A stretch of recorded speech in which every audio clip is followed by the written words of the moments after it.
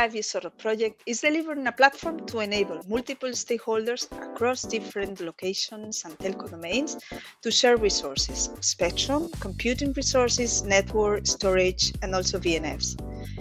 Partners of the project are validating this platform from a technical perspective with the help of the 3 different use cases, and also from a business one. From a business perspective, we are listing the different profiles that can benefit from the platform and why.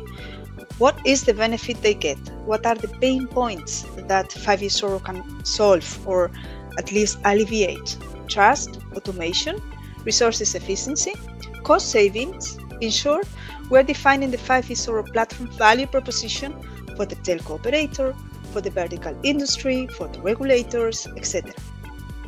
And once we have a clear view on these benefits and the messages to communicate with the specific profiles, we are discussing about different business models that can make running this platform something profitable. These validation exercises are being done internally, and now we are extending the scope to engage external representatives from the different target groups.